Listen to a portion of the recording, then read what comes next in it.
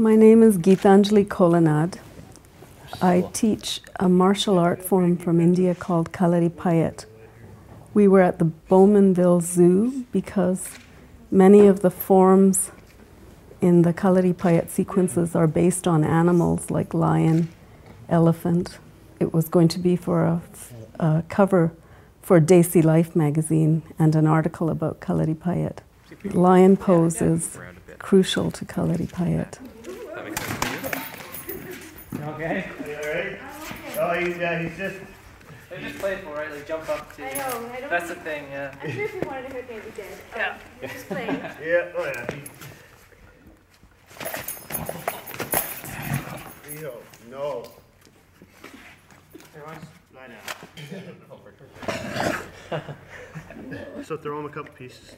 Just go through your, start going with your routines now, yeah. And we'll just keep going. So I start the sequence. I'm going through the moves of the first May Payatu. Hang on, just go, keep going, keep going.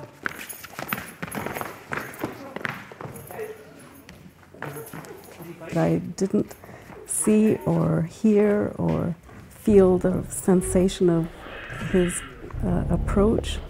400 pounds, I guess, knocked into me. I completely had the breath knocked out of me, and that's all that I can remember of the sensation, is of completely having no breath in my body and struggling to get air again, and the muscles in my torso completely seized up. Even though it looks like I'm breathing there, what I remember is the sensation of not being able to breathe.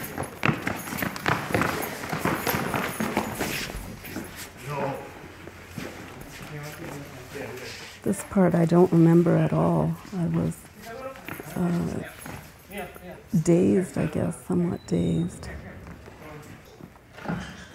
And all this time I just felt unable to relax the muscles of my torso and take a proper breath. And those muscles didn't relax until in the emergency room they gave me a muscle relaxant, an injection.